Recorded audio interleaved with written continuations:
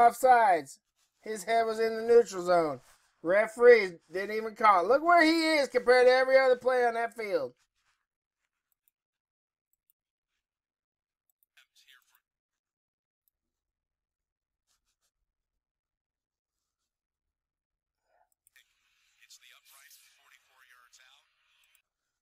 Now watch this. Referees are there. There. Watch him. He's going to jump off sides. See? Right there. Look how, I mean, he's the only one on the field that moves before the ball snaps. But the referees, again, did not call a penalty, which would have allowed the Panthers to get a closer field goal and try it again.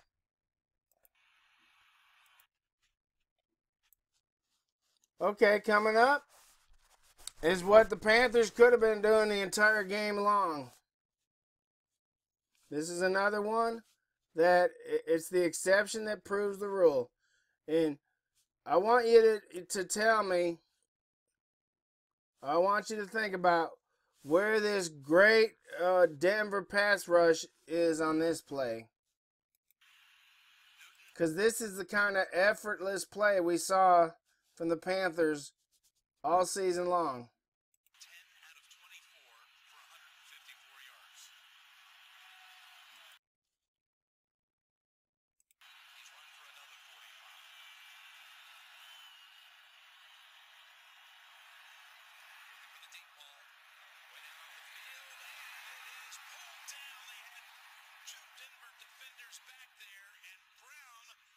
Into the air and makes the 42-yard catch. Well, they went an unbalanced line trying to give Cam Newton extra time to throw it.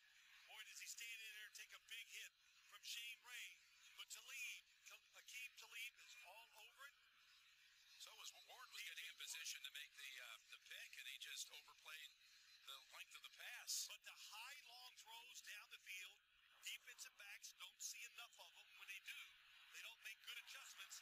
That was a good example. So there's a play. It looks like the Panthers are coming alive. They're really going to come down here and try to win this ball game. Let's see what happens.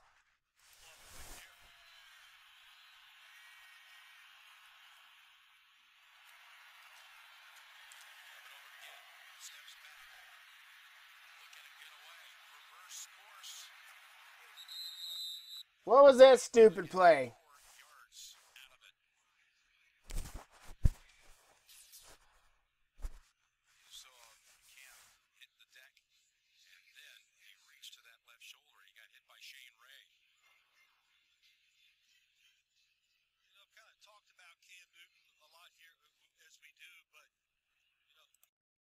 Now, see, I maintain that what the Panthers did during this game is they sprinkled in a few big plays here and there so they could say, well, yeah, we took shots deep. There's one.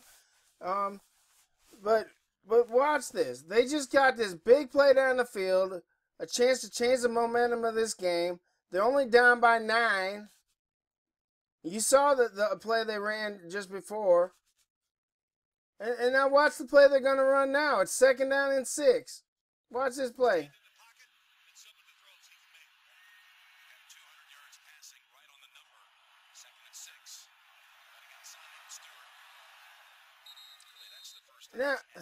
Now they got the first down. They got the first down because Denver didn't make a tackle. But that's a stupid play call. In this situation in the game, they're less than halfway done with the third quarter.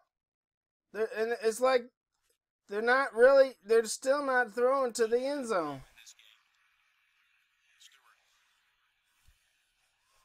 Yeah, I'm going to have to check back. I'm not sure they threw 2 passes in a row in this entire game. Now, does that look like a man who's excited that his team is in the Super Bowl and is in a position to get into it and try to win it?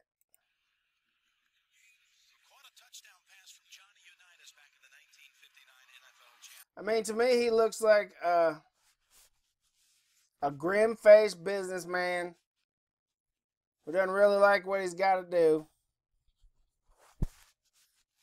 which is lose this game. But he knows that's it's business, so he accepts it. First started having this idea of bringing professional football to his native Carolina, circulating the idea all the way back to 1987. This is the 21st year of their existence, the second time they've been in the... Now look, they got one big play which got them down here. They're now within field goal range. Let's see. That's about the 28 plus 10, 38 plus 7. So they're in field goal range right now. A 45-yard field goal. Of course, the way their field goal kicker kicks, they'll probably miss this one too. But I mean, do they look like they're trying to score a touchdown to you? Just think of it like that. Because it doesn't look like they're trying to score a touchdown to me.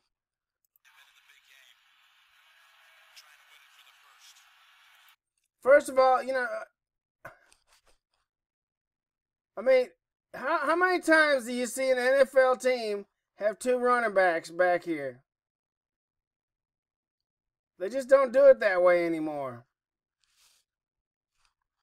Let's see what happens on this play.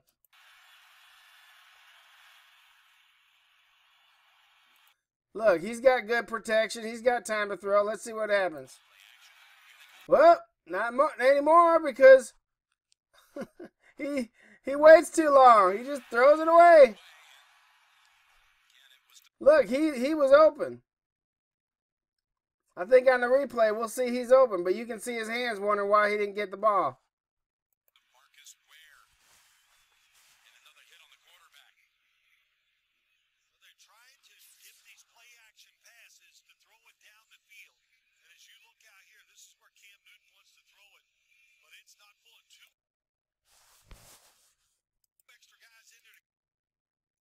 See?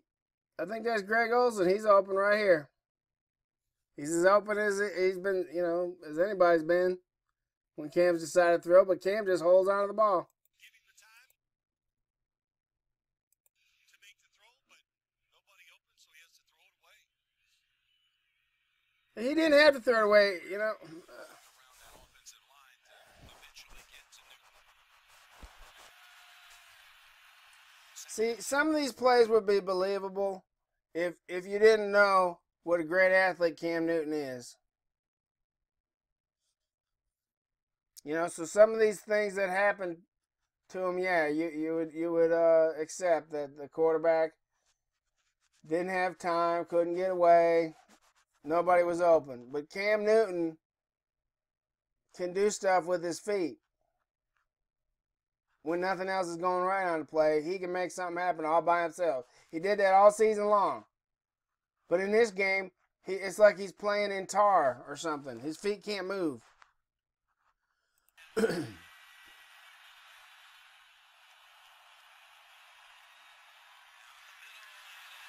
There you go.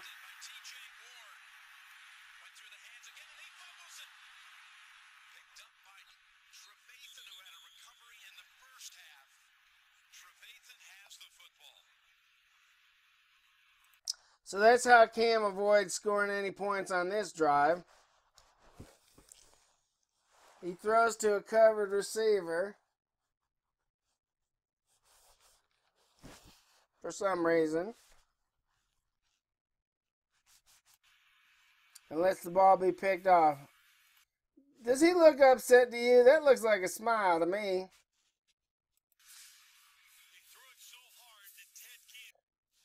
Now let's look at this play.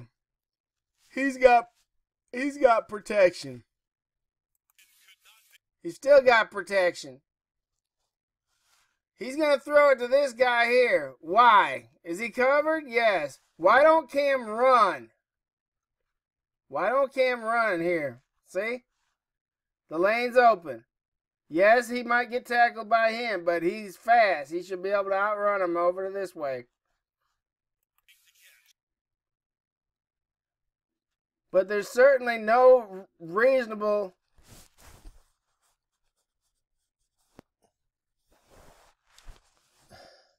argument that can be made that he threw it to the correct receiver. I mean, look where he throws it.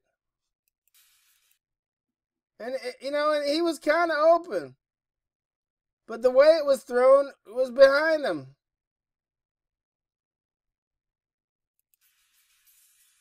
So he throws it straight to him. No points, Carolina. And now the ball's on the ground. Let's see what happens. Isn't that Ted Ginn right there? The guy who ran out of bounds earlier in this game? Why don't he recover that fumble?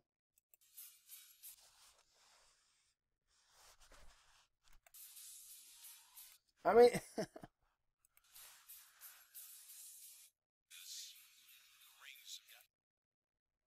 Now, here we are in the third quarter. There's still 3 minutes and 12 seconds left in the third quarter.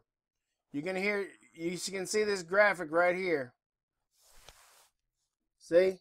The Panthers have gained 121 yards in the third quarter. And there's still time left in the third quarter. It ends up being, it says 121 here, but it ends up being 125 yards. So that's the equivalent of a 500 yards offense in an average game. And yet they hadn't scored a single point.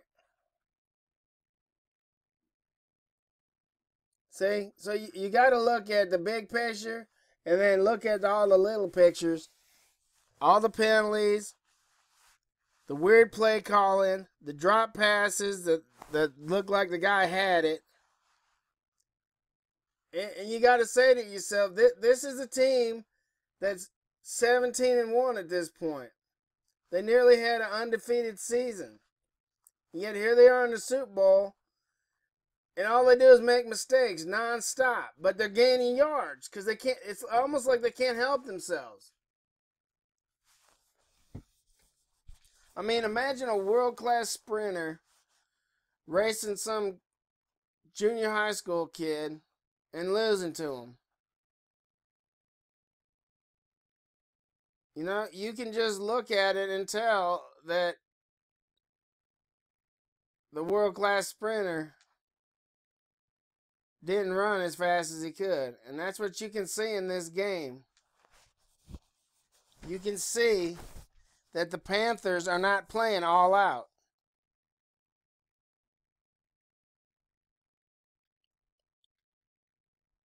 You can see that the Denver players are.